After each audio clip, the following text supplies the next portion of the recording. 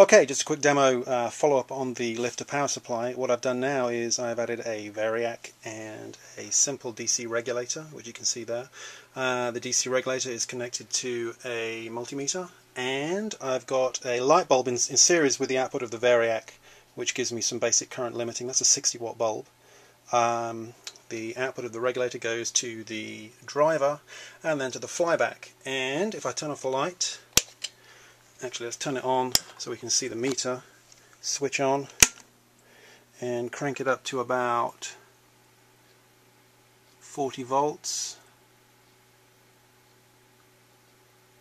just there, and turn off the light now, and we should be able to see that we're getting, oh yeah,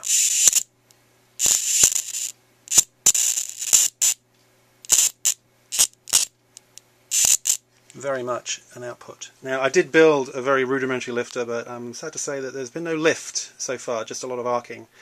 So I think the lifter itself is very poorly designed. It took me about a minute to put this together. You can see the tinfoil's all kind of messed up. I think I need to build a smaller, lighter one and try that again and see if I can't get that thing to move.